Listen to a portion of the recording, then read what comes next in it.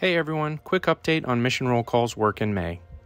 We went on the road again, visiting local VSOs, veteran-owned businesses, and local advocates in the Florida Panhandle.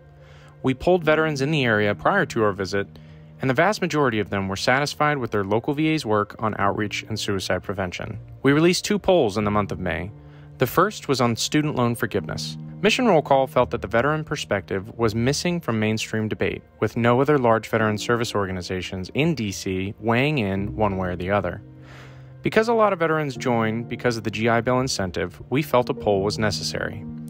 After 76% of you said you did not support student loan forgiveness, we published an op-ed pointing out some of the reasons you might feel this way.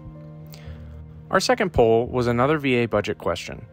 As Congress continues to debate and wrangle over the largest budget VA has ever requested, we simply asked if you thought the increase in mental health care funding should go towards traditional evidence-based treatments or more holistic approaches to mental health care. This one was a little less lopsided, but still, 60% of you said fund holistic approaches more aggressively.